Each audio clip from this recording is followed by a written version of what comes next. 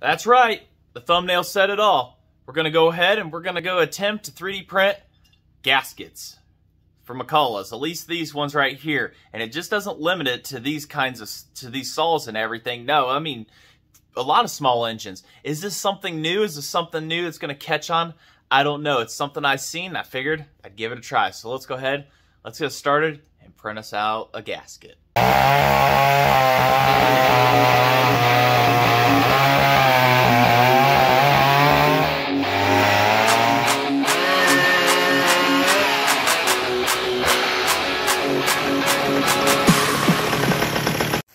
All right, so I had you guys along for this right here. It's just a hyperlapse of me designing the gasket on Fusion 360. I'm no engineer. I'm, just a hobbyist at this. So it's just going off of measurements, off of a gasket, block, and stuff like that on doing this whole entire thing. So, like I say, I have no previous education on this kind of thing. It's just strictly hobbyist. But as you can see here, it takes a little bit of time and learning to do these things. But once you've got it, it's pretty fun to be able to make your own stuff.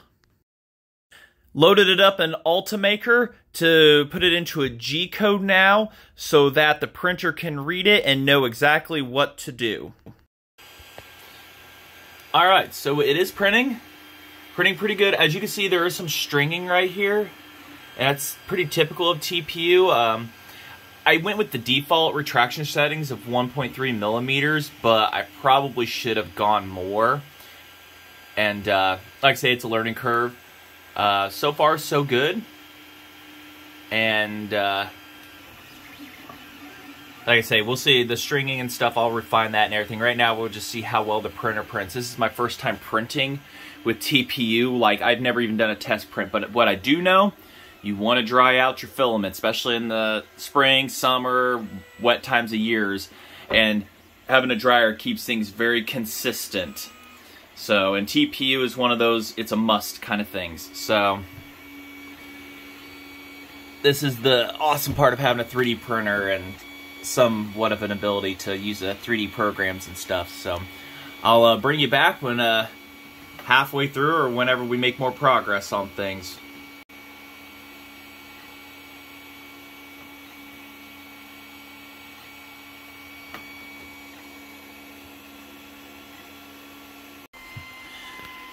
Try number two. First one printing way too fast. The nozzle clogged up. Went and checked the level of the bed, and for some reason, that over there, it was slightly up higher.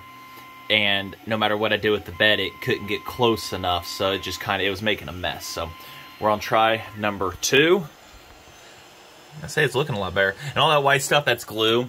Because I'm not using glue for this per se, it's just printing on top of it. But for other things like what I've printed here recently, just a little bit of insurance, whatnot. So, just like little holders and everything. This is from PLA Plus.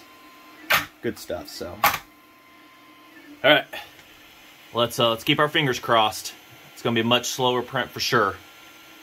From the 2 hours and 40 minutes, I've taken it down to 60% speed now. From 30 millimeters a second. So we're going down there, but it's going to be worth it, I hope.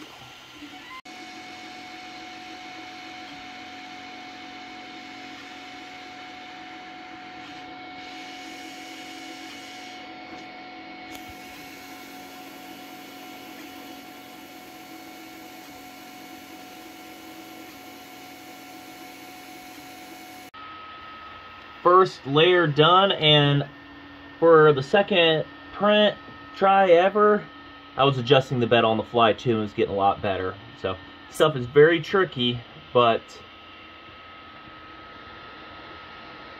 not too bad.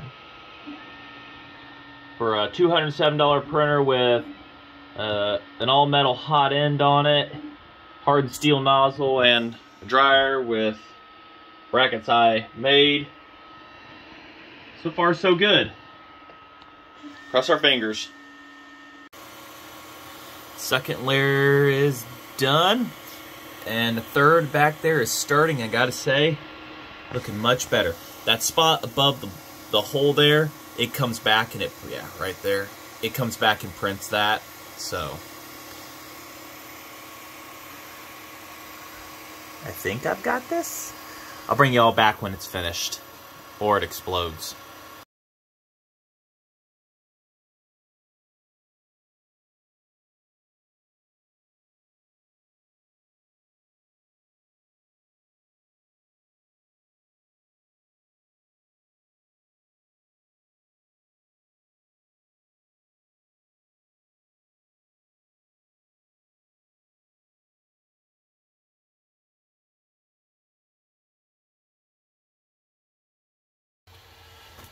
Alrighty, so 3 hours, 35 minutes, 52 seconds later, we have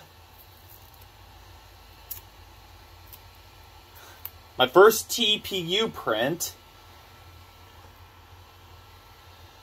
ever. So, second try, had to level the bed, slow things down a little bit more than what it recommended. Printed at 240 degrees Celsius and a 60 degree bed, and the fan speeds, once it got up, I left it on 100%. But they say you don't need it unless you're printing fast, but let's face it, I'm not going to print fast, at least with this, but I like how flexible this is and everything.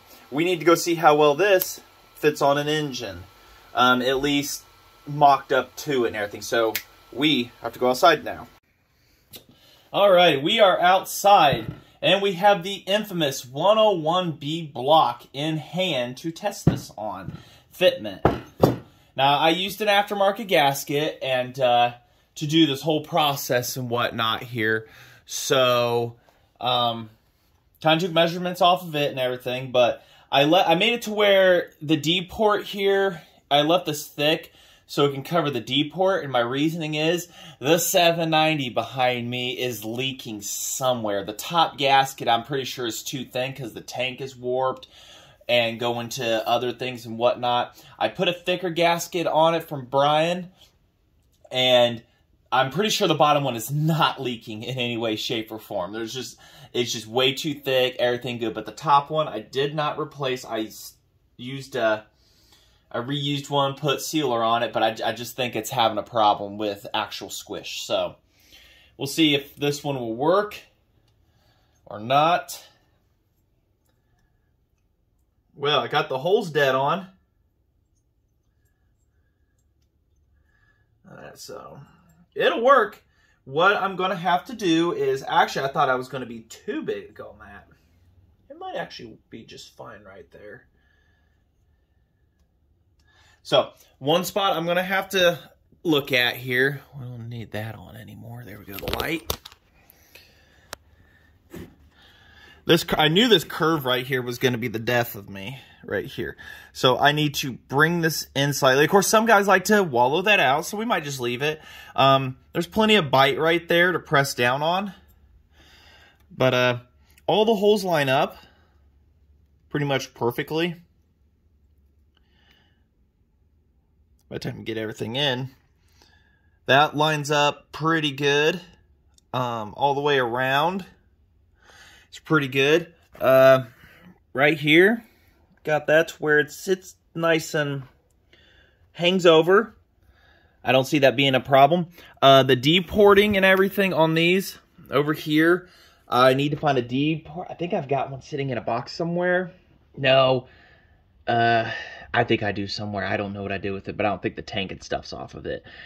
D-port block to be able to prove that and everything, but what it would have done is they come over and they take place of the boost ports. Well, the boost ports replace them, but I made this to where I could work on one of these, but also if you're blocking off a D-port, like I say, putting a 790 tank on something like this, a 101 series or whatever, you want to block that off. There's a spacer in there with the D-port also on it. You JB weld it, and then you're going to have to seal the top part with the gasket so that it doesn't create a massive intake leak. But hopefully this will cure that. But all the holes seem to line up fairly good, so I'm not too worried about that. But this stuff is super flexible. It is gasoline resistant, chemical resistant from what I see. They use it in the automotive industry a lot. And theoretically reusable. Ooh, you guys are about to pop out of that. There we go. There we go. I think I got it. So, flexible, the whole shebang. I like it. So this is just one of them. I don't know about, like I said, that took over 3 hours to make. I could probably speed it up, but this is more for, you know, my use and everything. But I'll try to refine it a little bit on a few spots to prevent leaking. Like I say, right there. So a lot of guys would wall that out to the very edge and stuff. And there's still enough where you put an intake on it and it smashes down on it. It's going to seal it. So it's kind of one of them bits. But I like how the holes all line up and everything. They look pretty happy and whatnot. So plenty of area around here to squish and do its thing.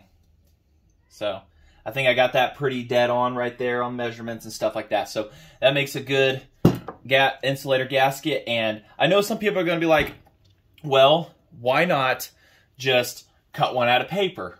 Well, with 3D printing, you can vary your thicknesses on these and everything. This is 0.063 inches thick.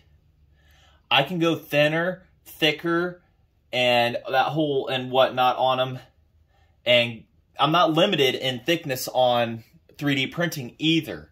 If you need a special gasket, if you need to like double this for some reason, you can do that without stacking gaskets. That's the benefits, the positives to doing this. So, but I mean, super flexible. I'm pretty sure it's reusable. It handles heat, chemicals, and stuff like that. I would not use it as an exhaust gasket. That would just be, that's a no-no, all right? There's a reason why you don't see these used. But for an intake setup on these and everything, it's going to handle it just fine. I've seen before on these and whatnot that people started kind of using these. This one, we're going to be revisiting the 790 MC101 and ripping the tank off again and putting this in place. Hopefully I got the deep port enough.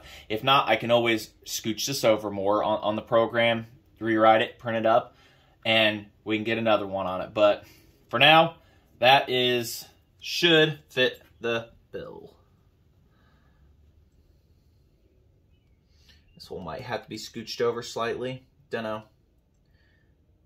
We center everybody and it's happy. So that was my biggest thing, was matching this curve right here. And like you saw, I'm no engineer. All right, I'm not a professional on Fusion 360 and modeling and stuff, but a lot of the stuff, self-creations you've seen, I have done it myself and everything. So it's a really good hobby to get into, learning how to modernize some of these things and whatnot, and, you know, new techniques, teaching old dog new tricks and stuff like that. So one day, my ultimate goal is to be able to cast new ones of these and everything, but that's going to take some 3D scanning and stuff. I don't even know where to start on that, you know.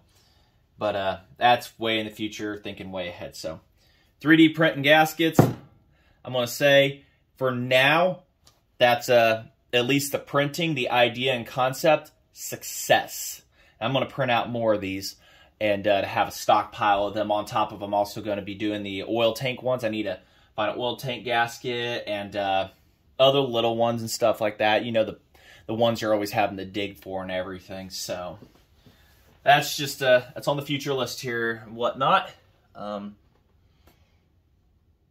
Yeah. So, all right.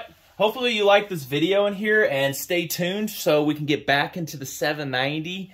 By the time this video is released, it is probably about 100 degrees out, as I'm going to say this now. In the Friday coming, it's supposed to be in the 90s starting Monday actually, and it's just going to be unbearably hot in this garage. So I don't know how much videos I'm going to be able to do. It is, like I say, it is just going to be incredibly hot out. So it's just one of those, summer's coming in and it's hitting us like a wrecking ball. So, all right, I just want to say thanks for watching, And you want to see the 790 get rebuilt, put this in there and running, or you want me just to skip to it and say it runs? Let me know in the comments. You want to see more of these gaskets and everything, more of my 3D printing? Let me know on that, you know. Like I say, it's a matter of time and everything. I'm going to have a few weeks coming off and everything. I'd like to do more designing and stuff like that and everything on the computer and whatnot for these and stuff like that. I'm really trying to keep the spirit of these alive and everything, these saws going. And, yeah, you know, just having fun with it and everything. Like I say, this was my first experience printing TPU. And you saw it right there. This is the second one. The first one, I had to re-level the bed. Stuff wasn't there. The second one looks like it just printed out as a success. It's absolutely awesome. And it's soft enough where by the time you torque stuff down, it'll squish too. So all right. So say, thanks for watching.